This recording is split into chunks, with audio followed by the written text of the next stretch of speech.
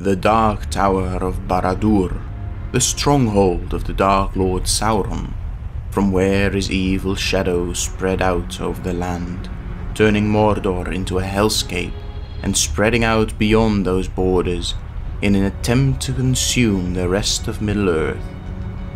When we imagine tyranny and domination, it is the Dark Tower that comes to our minds, and it was a nightmare made physical for the free peoples of Middle-earth, all the way from its foundation in the Second Age, far into the Fourth Age, until long after its destruction.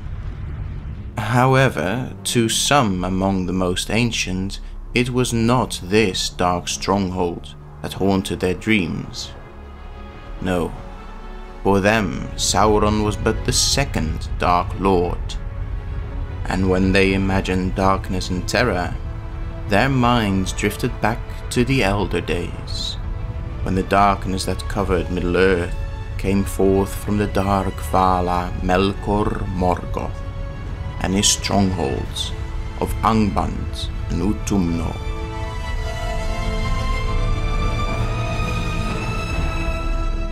Welcome, Eldonjar.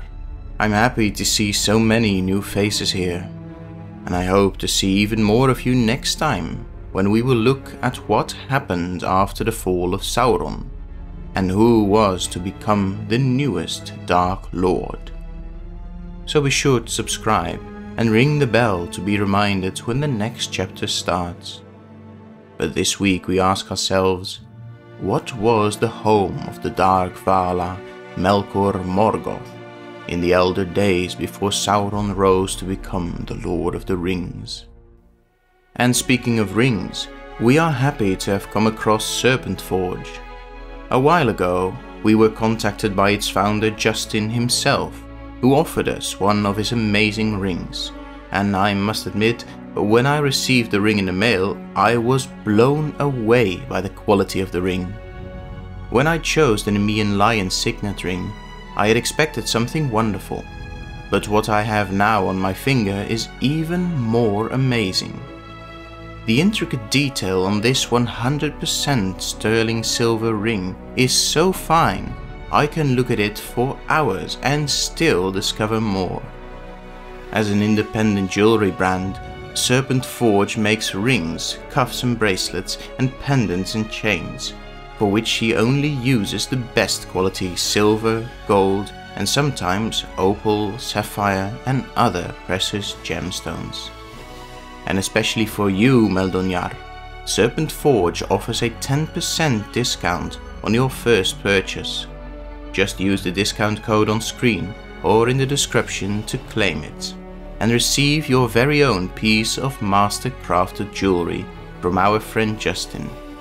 Thank you very much, and thank you very much to Serpent Forge for his amazing work. According to the ancient-most legends, the world was once perfect and unmarred, and the Valar trod the land, shaping it into a paradise as they had perceived it in the music of the Ainur. Yet in this, they faced opposition. Melkor, the first foe, who had opposed the theme of Ilúvatar when he and the other Ainur had sunk creation into existence, had desired to claim all of creation for himself, and undid all the other Valar wrought to make Arda bright and beautiful. For countless ages, Melkor and the other Valar fought for supremacy over Arda, marring the land forevermore. But in the end, the Valar managed to overcome Melkor, and, as the first Dark Lord fled, start a time of peace, known in legends as the Spring of Arda. But the Valar knew not whence he had fled. At this time the world was illuminated by the two lamps, Iluin and Ormal, though there was one great scar from the First War that still cast a shadow over a small part of the world, the far northern Eret Engrim, the Iron Mountains. It was here that Melkor had returned to when re-entering Arda, to enact his vengeance and return to dominion. Here the light of Iluin and Ormal was dim and cold, and here Melkor hid and dug, and slowly and silently built his stronghold, his home. It was said that the halls of Utumno were dug deeper than anything known to living beings. Its pits dug so deep they were filled with fires, and its vaults and caverns so dark they attracted all evil in the world to gather under Melkor's dominion. And as his army of dark and fallen spirits grew, the far northern lands of Arda were made desolate, and would remain so forever after. From this stronghold, in times uncounted, before any but the Valar and Maiar trod the world, Melkor waged war upon his enemies. As the legends tell us, in the end he managed to overthrow the two lamps, breaking the lands and roiling the seas, destroying the home of the Valar, Almaren, altogether, and casting the world once more in complete darkness. The destruction was so great and complete that the Valia Yavanna had to put all living things to sleep in order to have maybe some of them survive this night over Arda. After their defeat, the Valar made their way west, where they raised the Pelori Mountains and settled in Aman. Within the Valar, light still lingered, and they would not yield. This too Melkor knew, and as he saw the age of the trees dawn with the first rays of their light, he began construction on a second fortress, located near the western edge of the Iron Mountains, to serve as a forward defense line against a future attack from Aman. Here too Melkor dug deep, and though his second fortress was the lesser of Utumno, the 3 piles of slag and rock he dug up and deposited at the southern end of his new fortress were so great they formed the highest peaks in all of Middle-earth. These 3 volcanic peaks would be the mountains of tyranny, or Tangorodrim in Sindarin, and they would be the gates of his new fortress. Though solid and as strong as the Iron Mountains themselves, they were hollow, and through their chimneys and channels Melkor let out poisonous clouds to choke his enemies, and turn the lands before his new fortress into a dead waste.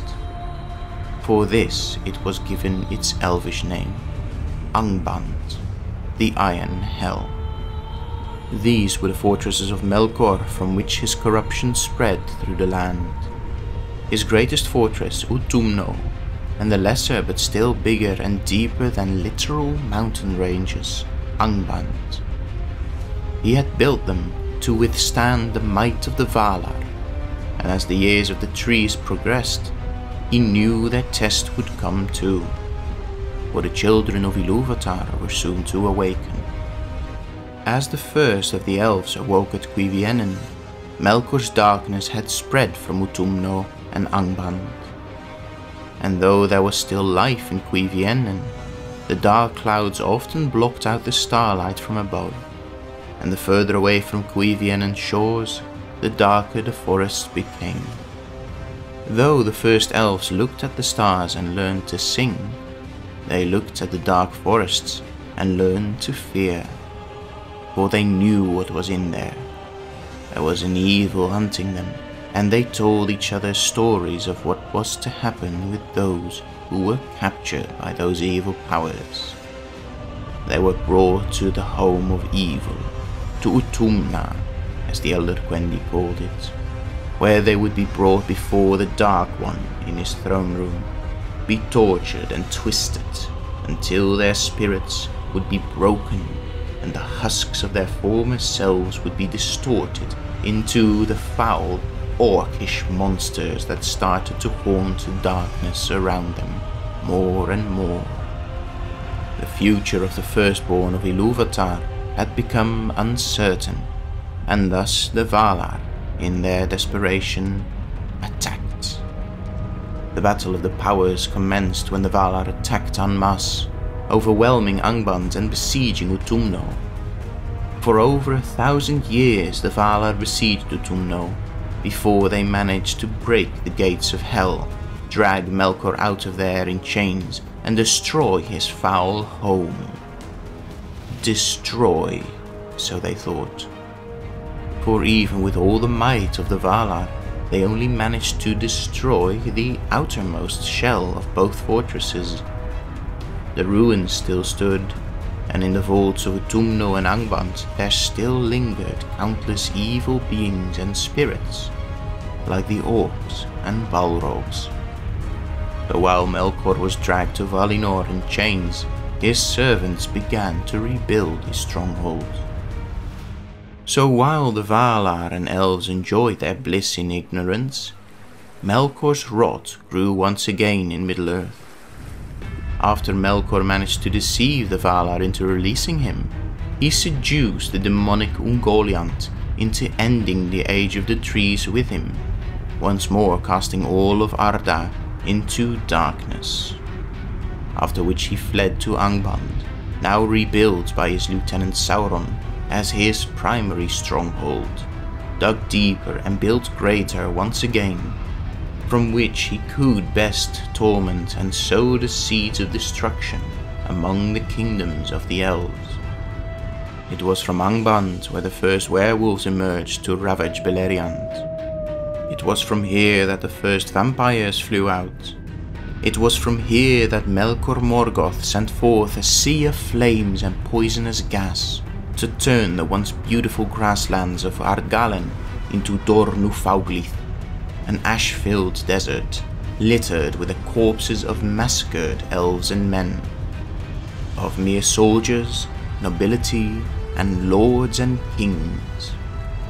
And it was Angband where Melkor Morgoth tortured his victims. When Maedhros the Tall, the firstborn son of Feanor, was captured by Morgoth, the Dark Lord did not kill him. No, he tightly forged a manacle around the Elf Lord's sword hand, and hung him by it off the sides of rebuilt Angorodrim, where he was given a clear view over the death and destruction that Morgoth wrought. For 30 years Maedhros hung there, until he at long last was saved, though his cousin Fingon had to cut off his hand in order to do so. And thus, for the limited time that Maedhros had left in Middle-earth, his captivity in Angband left him scarred in both body and soul. Similar when Húrin Talion, the head of the Mannish house of Hador, and among the greatest mortal warriors, was captured by Morgoth, he was tormented by being chained to a chair high on the slopes of Thangorodrim, where, through Morgoth's sorcery, he could watch the tragedies that befell his family. For 28 years he was tortured as such, forced to watch everything he ever loved and held dear be destroyed, all from his throne above Angband.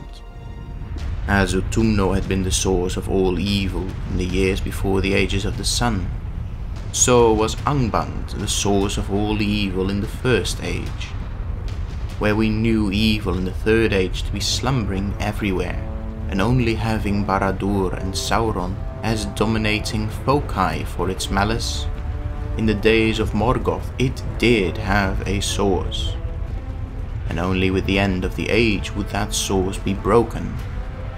When the host of the Valar came out of Valinor and ended the First Age with the War of Wrath, Angband would finally be destroyed. Thangorodrim was utterly destroyed when Eärendil the Mariner slew Ancalagon the Black, the greatest of Morgoth's dragons, casting his enormous body down and crushing the mountain range. Eonwe, the herald of Manwe and chief of the Maiar, made his way down to the deepest depths of Angband, down to the throne room of the Dark Vala, where he cast down Morgoth, took his crown from him, and chained him. This time, when the Valar executed Morgoth, and his formless spirit fled to the timeless void outside Ea, Angband too would be permanently dealt with. The War of Wrath was so violent that the entire regions of Middle-earth were torn asunder. Rivers formed and changed, and even mountains were changed. With the physical destruction of Morgoth, nigh all of Beleriand fell below the waves of the Great Sea, and of the sparse points of land that would peak above the water, naught of Angband was among those. And this is what remained of the homes of Melkor Morgoth, the first Dark Lord. Angband destroyed and cast beneath the waves, and Utumno was destroyed twice over to such an extent that today, the place where it once was is only roughly known. Never again would Arda see their likes, and even the dread fortress of Barad-dûr would be only a weak imitation of what once scarred creation like a festering wound.